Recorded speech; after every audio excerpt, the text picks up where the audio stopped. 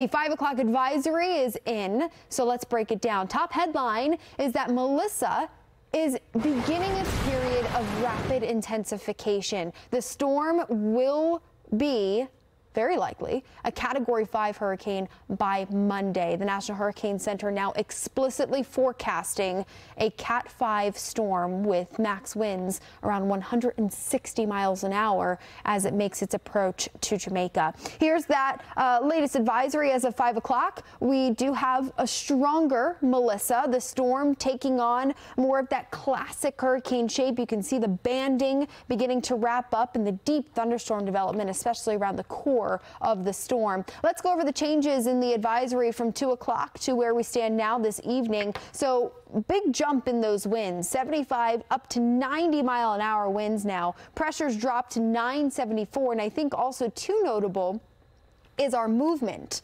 So we now have that westward shift, and that westward movement very slowly expected to continue as we head through tomorrow into Monday, and then eventually we see a dip in the jet stream come along and at least tug Melissa up to the north, which is what brings that landfall into play for the island of Jamaica. But a stronger Melissa this evening, and with rapid intensification beginning under very warm waters, expecting to see a major hurricane by tomorrow. Here's a look at the latest forecast track. So this is brand new, hot off the press from the NHC with that 5 o'clock suite. So here's the deal. Sunday afternoon, where we stand tomorrow, we are expecting to see 130 mile an hour winds, a major hurricane, Category 3 on our hands with Melissa, with the continued westward movement through Monday afternoon into Monday night. That's when we're expecting to achieve that Category 5 strength. And this is what I mean. The explicit forecast, 160 mile an hour winds. That is brand new with this 5 o'clock advisory.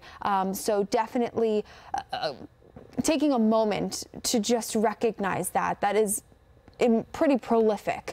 And as far as the impacts go for Jamaica, this really turning into a worst case scenario, especially when we consider the eastern side of the island. Kingston, the population centers, highly populated areas, Kingston alone, about 1 million people. So then with Melissa, we start to see a northeastward pull. We're going to watch as this storm does begin to move pretty quickly north of the Caribbean islands as we head through the middle of this week, Monday afternoon, weakening with some influence from the mountains that we know are upwards of 7,500 feet across Jamaica and then Cuba. Also brand new with this advisory is that the government of Cuba has issued a hurricane watch. And so getting that for you now.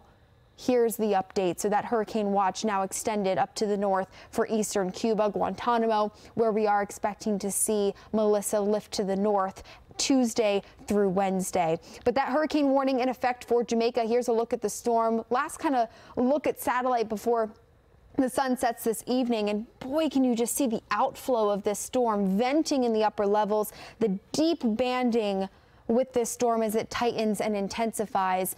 The elevation is a big concern, especially when we consider the landslide and the mudslide risk. This is where perhaps the most extreme and catastrophic danger could come, considering that the forecast is calling for upwards of 2 to 3 feet of rain. In some cases, up to 40 inches of rain could be achieved with the advancing side of this storm. The lift of the mountains squeezes out even more energy.